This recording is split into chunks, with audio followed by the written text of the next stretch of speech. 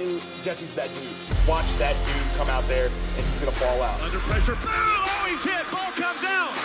Lemonier! Jessie Lemonier. He was a one-man wrecking crew for the defense. Really excited to see what he can do the rest of the season. All right, Jessie, when I say Auburn football, what's the first thing that comes to your head? Obviously, my brother. Play faked it back. Red chase down, drops.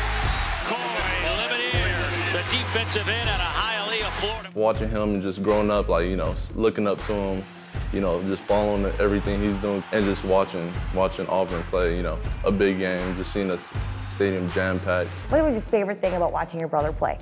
Just knowing that I grew up with him. Just knowing that, you know, I saw him grow and get bigger and seeing him do great things. Boy, he plays fast. The coaches feel like the sky's the limit for Corey Lemonier. 2011, you're a middle schooler at the time. That's the year your brother's team won the national championship.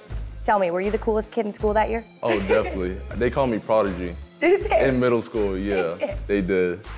Could you give us the, you know, the picture where you guys were, where you were watching it? We're in the living room with our, I know we had one of those old TVs, the box TVs, and we were just watching it there and just seeing him get on the field. It was huge because I knew it was just a big stage against Oregon. It was something surreal just to watch him play.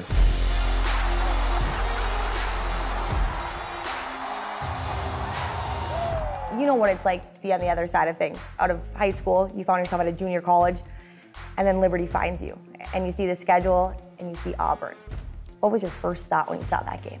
It was a surreal moment. I never expected for Auburn to be on the schedule. I always expected to be with Auburn and play with them, but that changed, and seeing that game, it was just a game changer. I knew I wanted to play this game. Guller running out of time, hit, ball comes free. Jessie Lemonier came firing out of his defensive end position. You signed in February, and ever since then, you've been the man, 4th in the nation in sacks. You know, what's led to your success? Just buying into everything I've been coached. And over time, I become more confident with my growth and development as a man, and then going to the football field, and you have ultimate confidence. 4th and 16. Running out of time, flush, hit, dropped, and Liberty will do it, getting him to the ground.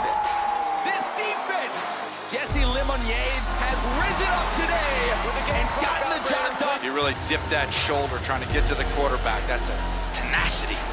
I'm going to assume that some of your brother's best moments, you know, came from Jordan Hare Stadium. But now it's your turn. You get to make a moment and a memory there. What are you most looking forward to? Sacking a quarterback.